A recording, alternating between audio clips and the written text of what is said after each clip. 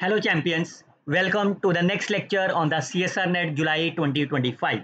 In this video, I will explain you how you can solve all those questions related to the numerical analysis which was asked in the part B and part C. Myself Dr. Harish Garg, you can follow and subscribe my YouTube channel. Now the first question is related to the cubic spline and it is from the part B. So first of all, I will give the tips. Once you can read these tips, then you can easily solve this problem within the 15 to 30-second time period. What is the meaning of the cubic spline?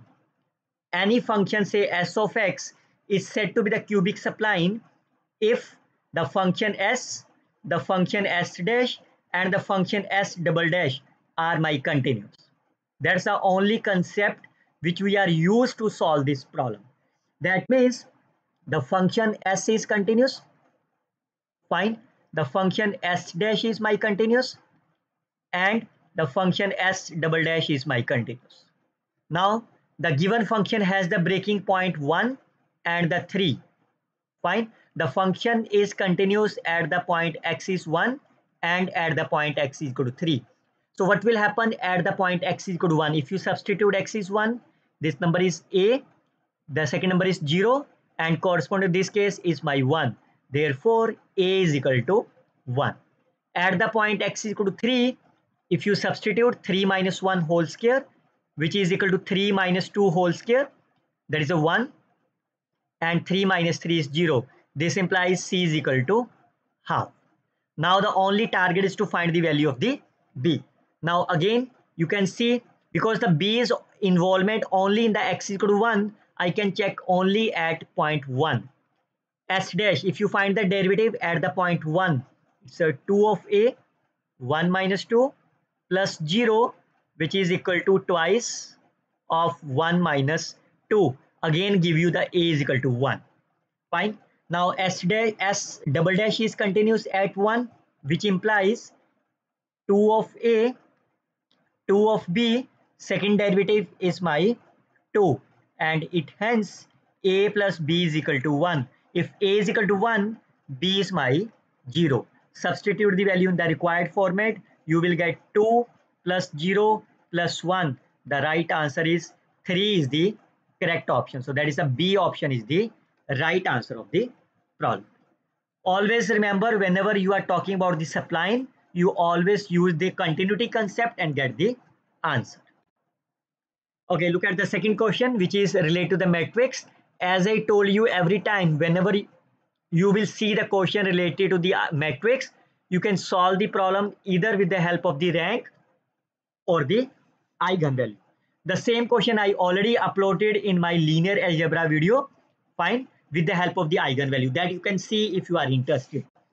But I will tell you the another shortcut tricks how you can find the largest eigenvalue. The largest eigenvalue, that is less than equal to the maximum of sum of the absolute values of the each row. Sum of the, or you can say instead of the sum, you can say absolute value of the each row. Some absolute value of the each row.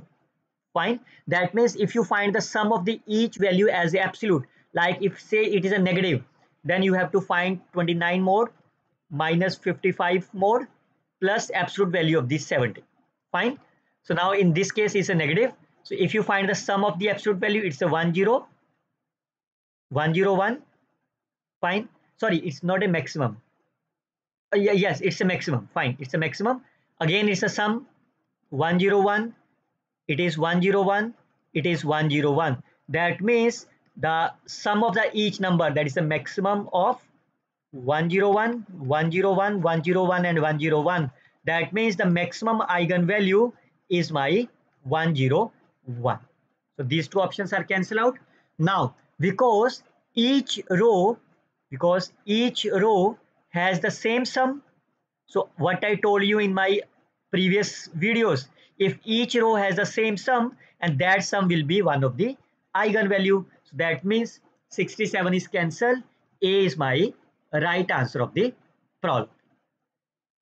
There is one more method. Okay, I can tell you one more method. You can use the Garg circles. Fine. What is the Garg circle is?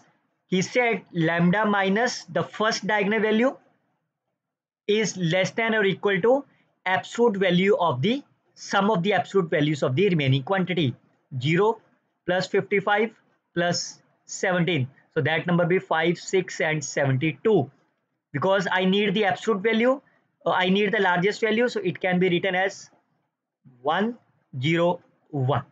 Similarly, for the second row, the diagonal entry is my 28. This is less than equal to sum of the remaining entries. So it's a 72 and 73. That implies lambda is less than or equal to 101. Similarly, for the third, diagonal entry is my 33, which is less than or equal to 38, 68. Again, it implies lambda is less than equal to 101. And for the last case, lambda minus 13 is less than equal to sum of the absolute value. That number is my 88. Again, that implies 101. Fine. So once you are using the bounds, so that means this number will be minimum of the upper bound. 101, 101, 101, 101. What is the minimum value of this number is 101. So again, you can see the upper bound is my A is the right answer. If you are using the Garg circle, then you can take firstly a bound and then take the minimum. On the other hand, if you are using the eigenvalue concept, then you can find the sum of the absolute values of the each quantities and then find its maximum value. So in both the cases, the right answer is A is my correct answer. Look at this another one. Alpha and beta the real numbers such that this equation will be satisfied for all the polynomial of degree less than equal to 2. That is a quadrature formula. Fine. Can you find the basis of the quadrature formula? 1 x x square. Fine. So let's start with the first basis. If f is equal to x, I can substitute the equation 3 over 2, 1 plus 1. That is a 3 is equal to 3 satisfied. If you take the second, f is equal to x, it will be x square over 2. That number will be 9 over 2 is equal to 3 over 2 alpha plus alpha. That is a 2 alpha plus beta. That implies 2 alpha plus beta is equal to 3. Then you can choose on this second one is a x square. Then its number is x cube over 3. X cube over 3 will be my 9. It is 3 over 2. This number is my alpha square. This number is alpha plus beta whole square. So that means I can find the value of the alpha plus beta from the equation. It is 3 minus alpha and it will be 3 minus alpha and this number is my 18 divided by, so it's a 6. Fine. Now you can solve this equation. 2 alpha square minus 6 alpha plus 3 is equal to 0. So can you find the value of the alpha? Minus b plus minus b square minus 4ac. 4 to 8, 24. That is my 12 divided by 2a. So it's a 6 plus minus 2 root 3 over 4. That means 3 plus minus root 3 over 2. It is a root 7. Fourth, third, second options all are cancelled. Only right option is A is my right answer. You can see alpha is my plus minus root 3. 3 plus minus root 3. I can substitute the value in this equation. You can get the value is my root 3. I hope you can like and comment on this video as well. Consider the initial value problem and why is the Euler method. The same question I already explained in my ordinary differential equations lecture. But what is the Euler method? Yn plus 1 yn plus h f of xn yn. What is the f? You can compare the given differential initial value problem.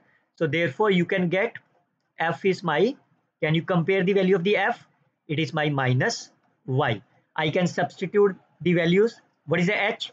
I can choose any of the h, let's say half. Then this number is my half and this number is y of n. So after the calculation you will get half of the yn. Now if you look about the options, your target is to find the value of the yn. Fine. So can you find the value of the yn from this equation? It's very easy. You can use the recurrence y of 0. Now you can see that it is n plus 1. This number is n. The difference is my 1. N plus 1 and n. Difference is 1. In this case, what is the difference is n. Fine. And what is the value of the y0? This number is my y of 0. So I can substitute y of 0 is my 1. So therefore, your equations become yn is 1 over 2 raised to power n. Is it fine? Now look at the first option, the sequence convergent or not.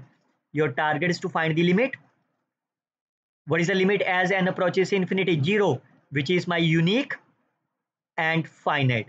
So what will happen if the limit is my unique and finite? That means this number is my convergent. But the first option say does not convergent.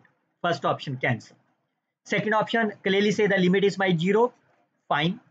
Clearly say from this case y of n is always lies between 0 and 1. Fine. So third option is also correct. Look at the fourth option. Yn. So fourth option implies this is my yn. But what is the y?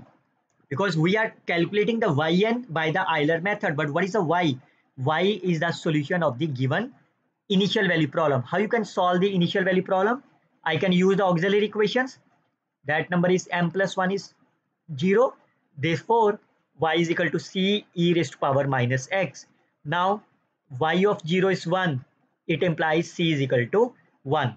Therefore, y of x will be e raised to power minus x is my solution. So I can substitute the value y of nh. Fine. I can write this number is e 1 over enh minus 1 over. So what will happen as n approaches infinity? The first value will goes to the 0. Second value will also goes to the 0. Therefore, the difference will goes to the 0. That is the right answers are 2, 3 and 4 are my correct answer of this problem. You can see that all these part B and part C is a very simple questions, and I hope you can really enjoy this session too. Let me know in the comment box, have you interested to watch some another videos? Till then you can like, you can comment on this video, and you can share this video with your friends so that they can learn it with the happy learning. I hope you can enjoy this session too. Best wishes always. Thank you very much.